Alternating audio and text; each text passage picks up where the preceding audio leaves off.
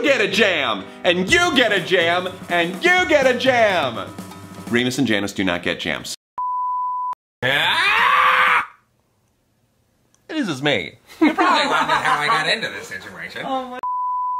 Your loved one suffer from mesothelioma. You could be entitled to compensation. With that compensation, you should buy. Virtually, it doesn't matter that you're in your 30s. We're all an extreme teen at heart. What's their environmental footprint? So glad you asked, citizen. Citizen. You're a superhero. Let's do it. This is Patton's real voice. Everything's been a voiceover up until now.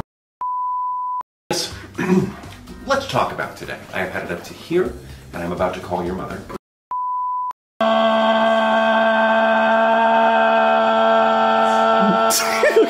How was that one? I think there's something in there.